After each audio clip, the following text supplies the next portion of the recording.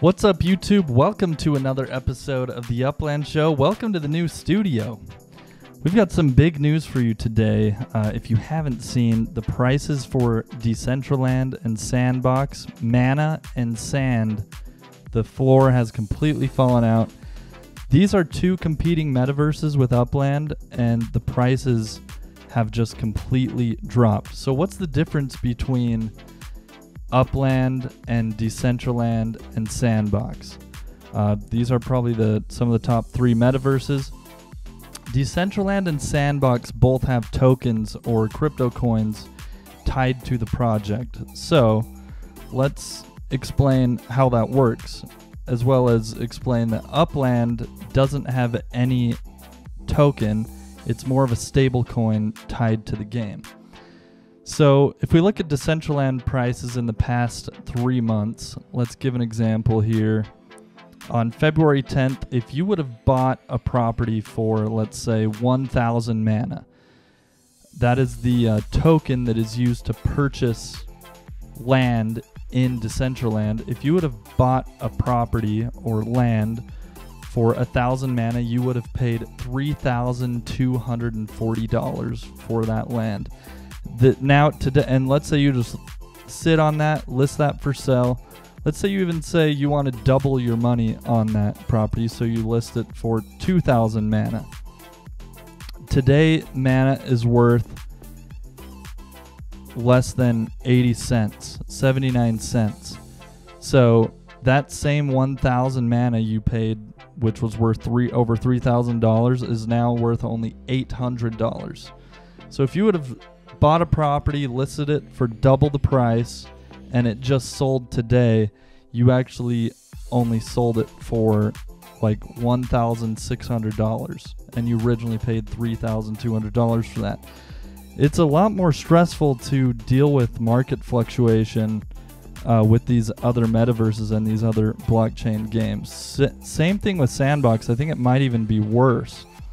If you had bought a property for 1,000 sand, which is the token used for Sandbox, just 90 days ago you would have paid $4,400, whereas today, if that same property is now only worth $1,300.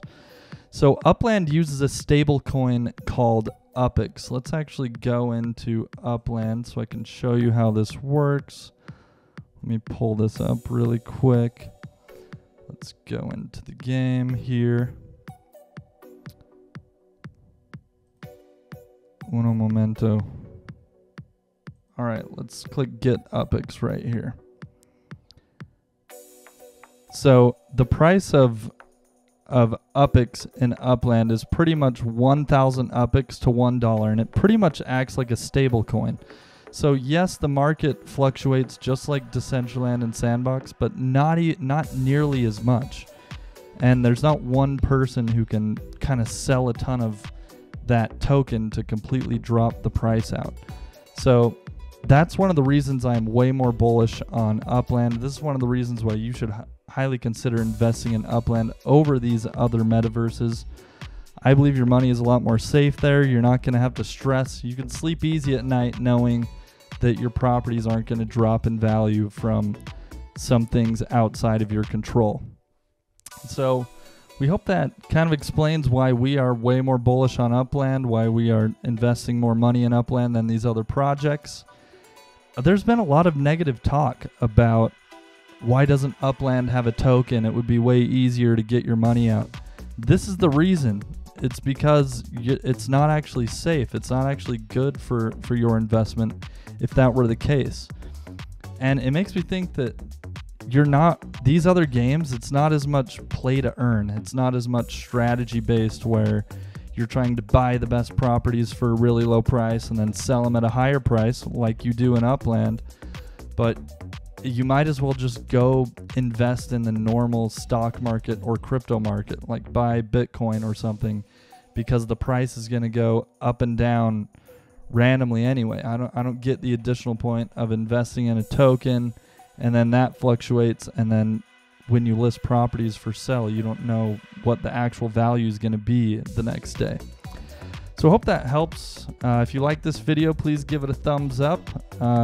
If it helped you, please share it with your friends. And as always, we hope to see you in the next one. Peace out. No, you don't. Let's start.